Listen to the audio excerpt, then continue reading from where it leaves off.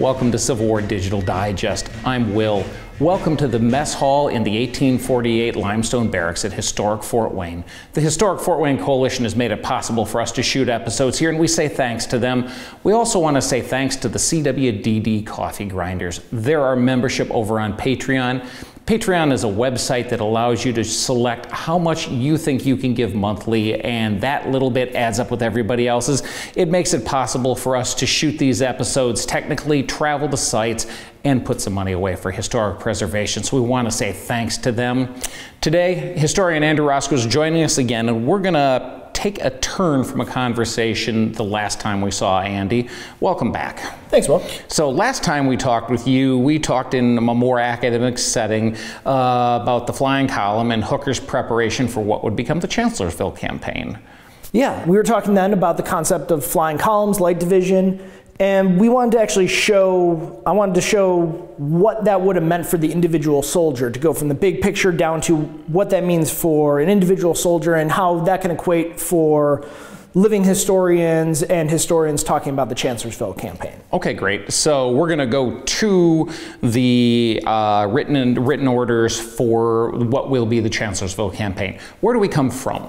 So starting here, I picked a description of an early war load for an individual soldier. This description comes from Rufus Dawes, who at the time was a captain in the 6th Wisconsin Infantry, ends up as a colonel in the famous Iron Brigade. Okay, great. Where is Dawes at the time of this description? So Dawes is in Fredericksburg in May of 1862 during the Peninsula Campaign. And this is when the First Corps is trying to join McClellan, which they never end up doing because of actions of Stonewall Jackson. But this is really their first march, and so this is a good idea of where the Army is coming from early in the war. Great. Well, let's take a second here and let's listen to Dawes as he describes this knapsack. The men were here absurdly overburdened.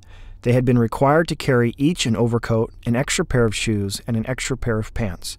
These superfluous articles added to the necessary 100 rounds of ball cartridges, shelter tent, gum and woolen blankets, haversack full of rations, canteen full of water, muskets and accoutrements were a load beyond the strength of ordinary men.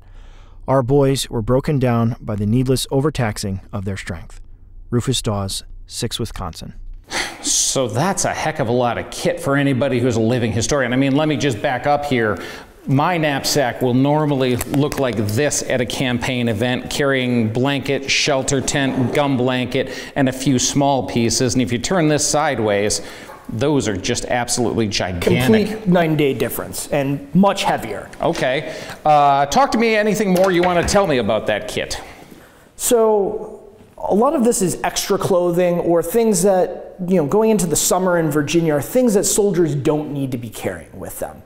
And I think that's where the changes come, is the idea that the Army realized that soldiers were carrying too many things and instead could be carrying less weight, but changing some of that weight to carry more food, which would change the logistics of the Army. In your experience as a historian, do you see the Army making some of these changes, throwing things away or stuff like that? Is this carried all of 1862, or does this change? I'm going to say that this is soldiers on their first campaign, and even in the descriptions from that, you see men throwing all sorts of stuff away. I think as they got better about it, that as men were on campaign more, they started to figure out what they needed, what they didn't need, but that also meant that they were wasting items, throwing them away, instead of them properly being put into storage and being either stored for that soldier later or returned to the supply system, something like that. Okay, so, well, then that's happening intrinsically within the Army as a man and as men learn what they need to do. Now we get to the experiment with the light division and the flying column comes up.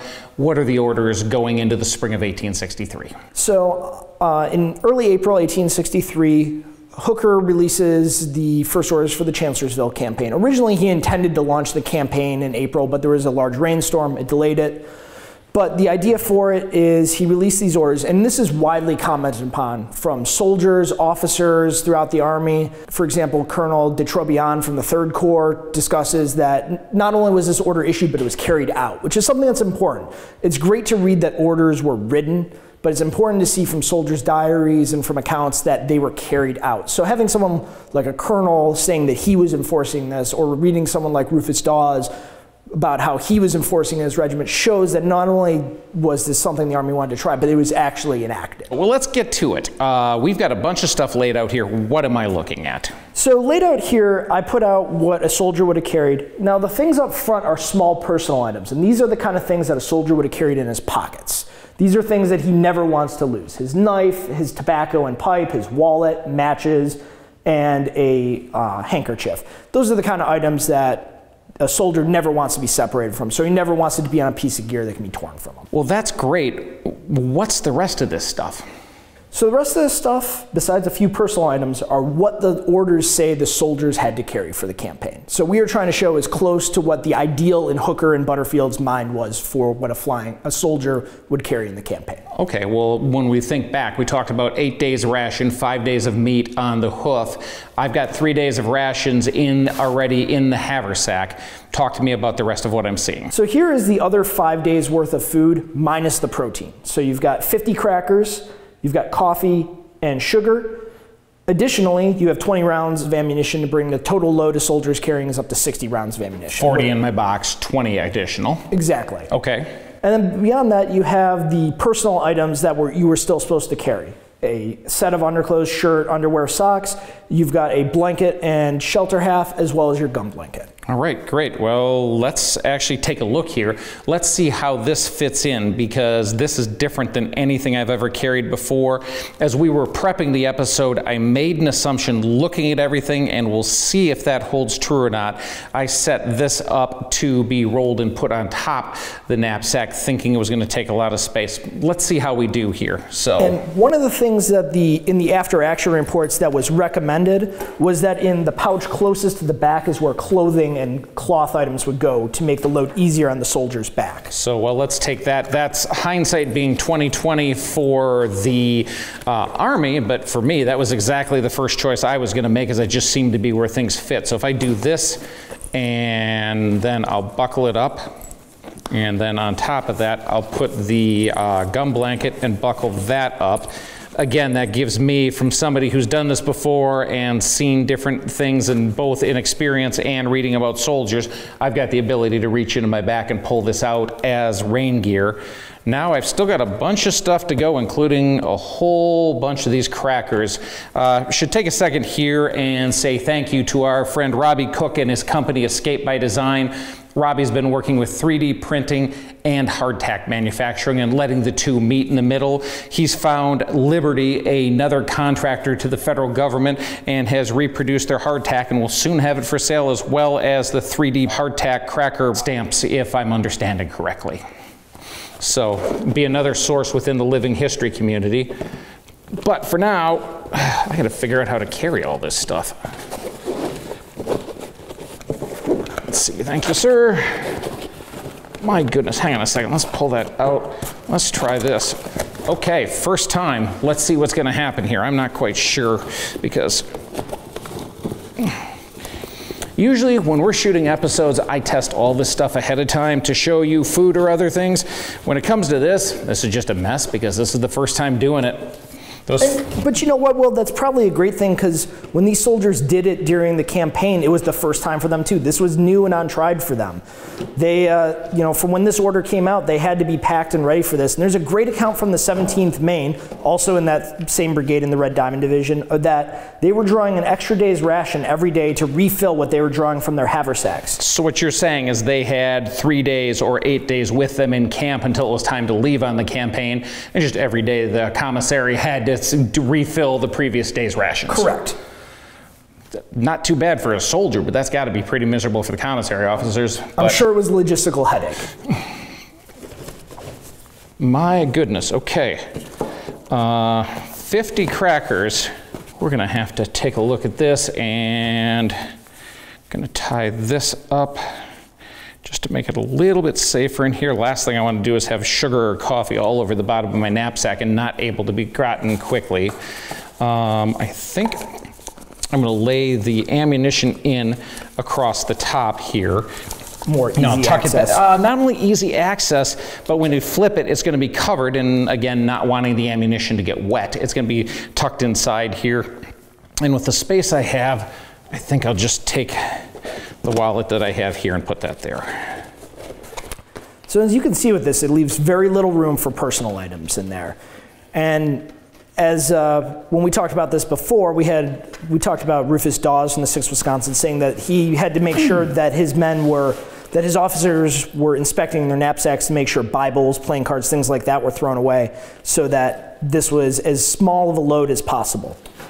Interesting to hear the same man talking about both, give us this example, and then talk about having to enforce these orders differently. Yeah, it's amazing what 11 months can do for the story of soldiers from one regiment. Great. Well, let's do the last piece here. I've got this buckled up, and then let's just go quickly on top. And thank you, sir. If you think back to our episode on packing a knapsack, you remember that Jeremy talked about running the coat straps or the blanket straps through the shoulder strap to keep the roll on top closer to your head and not flopping around as much. I'm going to take that advice from him and go ahead and use it here. There we go. There's a full knapsack for Chancellorsville following the written orders. Now, I know a lot of fellas in the living history world don't like knapsacks and like to just carry a blanket roll. What options, I mean, were there options here, or how does this sit with the orders? From reading the after-action reports from the quartermasters, there was strict adherence to soldiers carrying knapsacks in the campaign. And part of the reason we know this is just how many knapsacks got lost. Some corps lost, the average across the Army is estimated to be about 25% of men lost their knapsacks during the campaign that were not wounded. So men who dropped their knapsacks prior to going into action, which of course is a problem if you have 5 days worth of food on your back that you no longer have rations for the rest of the campaign. Some corps, like the 12th Corps, had over 4,600 lost. The 3rd Corps, fighting literally next door to them, only lost 700 in the whole campaign. Wow. Well, I can just think, you know, feeling what I have on my back and what that felt like. First off, this is a lot more awkward than a knapsack I'm used to wearing. Just it's the weight of the crackers as I swing. Weight's further out. The weight's further out and wants to keep going when I try to stop. But man, I can just imagine being ordered to drop this and not be able to get back to it. I've got 5 days of food. I hope we find supplies here. So, yeah, it definitely was an interesting experiment from the Army. Wow. Well, let me swing out of this because let's take one final look here. All right, there we go. Knapsacks are sometimes a little more awkward than you would think, but let's take a look at this real quick. In the middle, we have what I would use standard in living history. This is less comfortable, but let me tell you, the weight difference between here and here is probably 4 or 5 pounds. Probably, yeah. Andy, thank you very much for helping us through this as we look specifically what it might be like as a living history to get ready for Chancellorsville. Here you have it. There's the orders. Knapsacks, carry them. Love them, don't love them, doesn't matter. Orders are orders, carry them. Chancellorsville, as we know it, here you are for the Army of the Potomac. For the Civil War Digital Digest, I'm Will. Thanks for spending your time with us. We'll see you soon.